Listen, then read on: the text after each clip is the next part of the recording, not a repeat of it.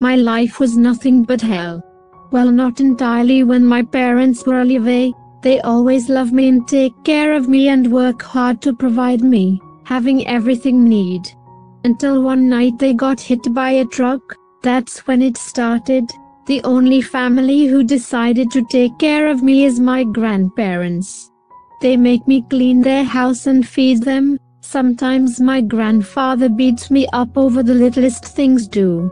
"Jungkook, clean up your room," my grandma yelled from the living room. I sighed and decided to clean up my room. When I finished cleaning up my room, heard my grandparents having a serious conversation about me. "Sold? What?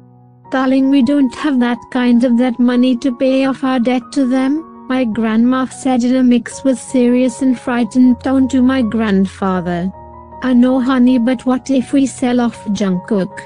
They can do whatever they want to him as long as they don't kill us," my grandfather said to my grandma. I was shocked that my own grandparents suggested to sell me off to the people I don't know.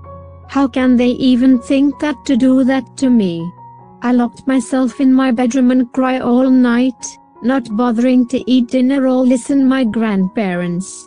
So I went to my bathroom and took a shower for a while to calm down. After that I lay down on my bed. I was mentally prepared for what's gonna happen to me tomorrow. In morning I woke up from the sound of my alarm, since usually wake up early and do some chores, but this time it's because my grandparents are going to sell me off to some people that are so afraid of.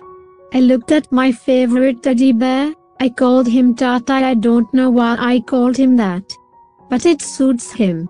I hugged him really tight. He makes me feel happy and safe. When I finished cuddling my teddy Tata, I quickly got up and get ready. Then I heard my grandma greeting nervously to someone.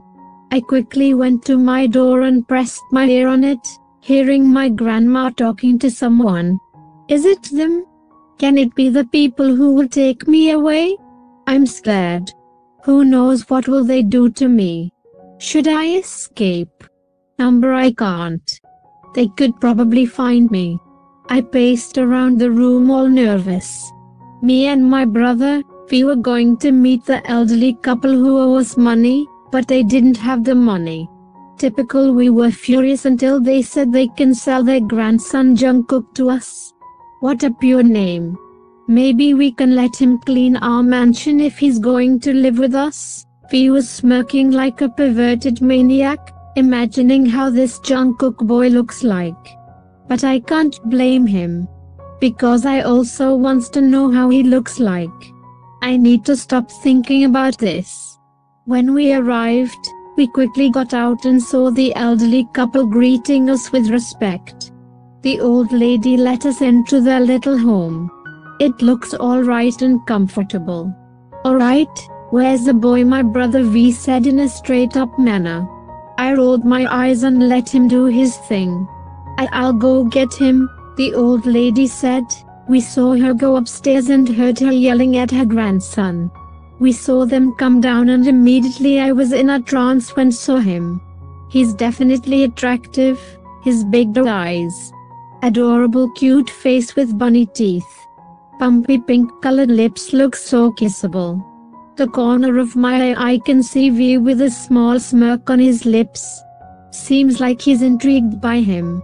He looks very shy and nervous, which I can't blame him. We do look scary. And we are dangerous mafia men to get what we want. We talked for a while, but I couldn't stop looking at this baby boy, who looked like a cute bunny. Somehow he's making me feel crazy. Even thought I just met him today. I wonder what he's thinking about in his little pretty head of his. Oh God, they looked so hot and handsome. Somehow I have a thing for men wearing suits. It makes them mature and, like I said, hot and handsome. I got a feeling the guy with the dark brown eyes is staring at me. It's kinda creepy. When my grandparents finished talking to them, they ordered me to get what I need and go with them. I feel betrayed yet happy that I don't have to deal with them anymore. They're too cruel. I just hate them. Let's just hope these guys are nice. I went up to my room and grabbed everything I need to leave. When I finished packing, I didn't bother to say goodbye to my grandparents.